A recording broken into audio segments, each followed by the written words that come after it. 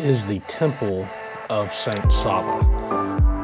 And it really reminds you, looking at the outside of this, of the Hagia Sophia, or however you pronounce that, over in Turkey. Today in Belgrade, Serbia, at the Church of Saint Sava, right behind me. So I've been out here several times before around the periphery of the church. They've been building this church. It's an Orthodox church. They've been building it for decades and decades. And as you can see, it's still under construction. So really nice looking place. I'm going to try to get into the crypts today. I don't know if they're open or not. It looks like there's a way to get in over to the side. So I'm going to try to get in there, go in, and put it down on some film.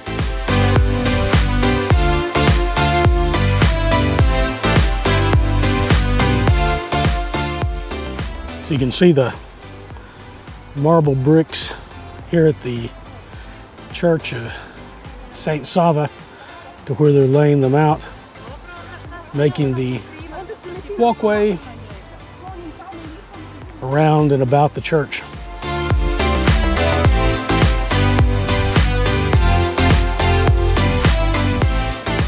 Really magnificent, magnificent architecture.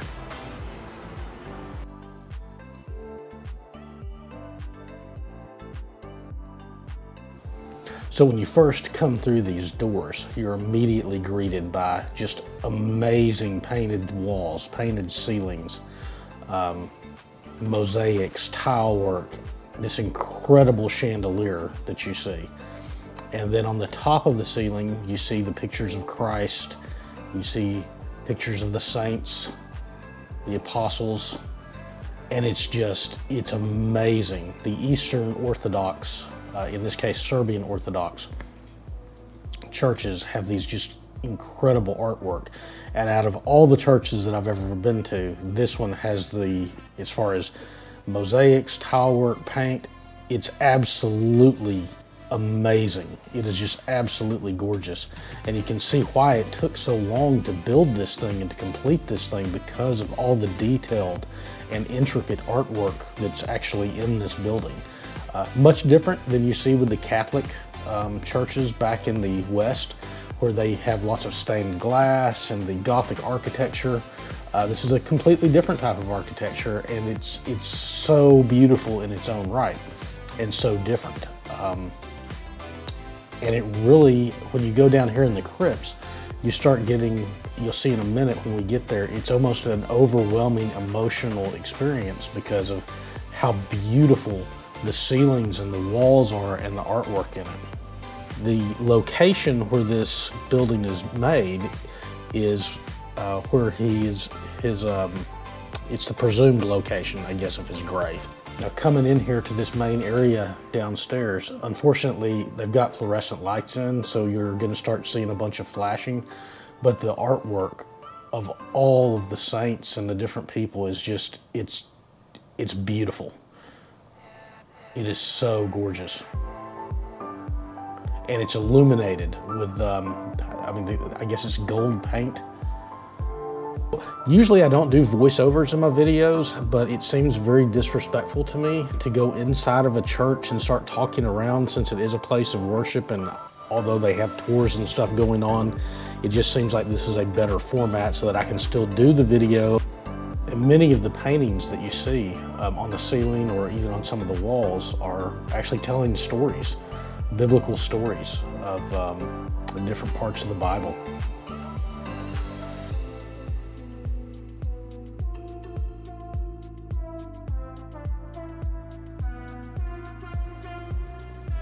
Give you some sort of size comparison. I've been to cathedrals and temples and churches all over the world, and this church is by far in the top 3 of any place I've ever been. The floors, again, just more artwork.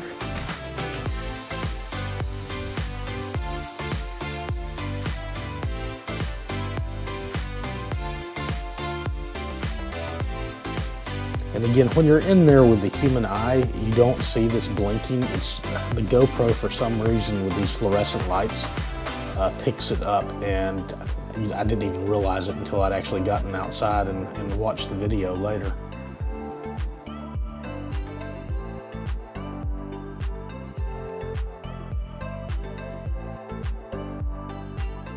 I went to Notre Dame long before it ever got destroyed in that fire, and also into St. Peter's Basilica in Rome. And this is in the top 3.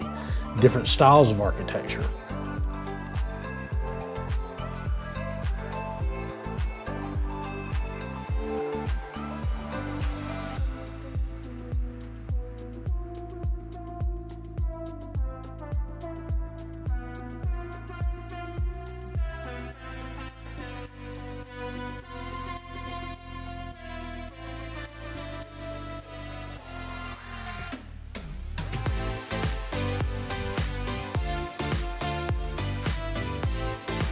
Now, going back into this area, which is where the main crypt area is, when you first walk through here, the paintings on the ceiling is some of the most incredible artwork that I've ever seen. It's a depiction basically of the crucifixion and carrying off and burying Christ's body, and then the story of the resurrection.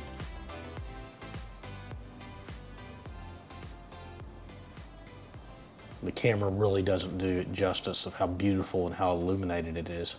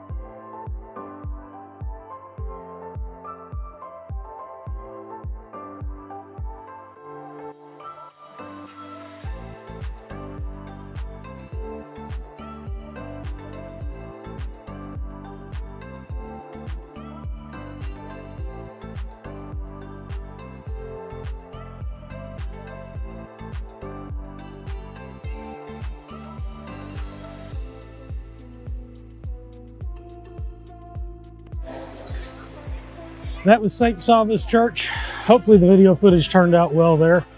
See it in the background. I didn't talk really inside the church. I just took a bunch of B-roll. I'll try to voice that over.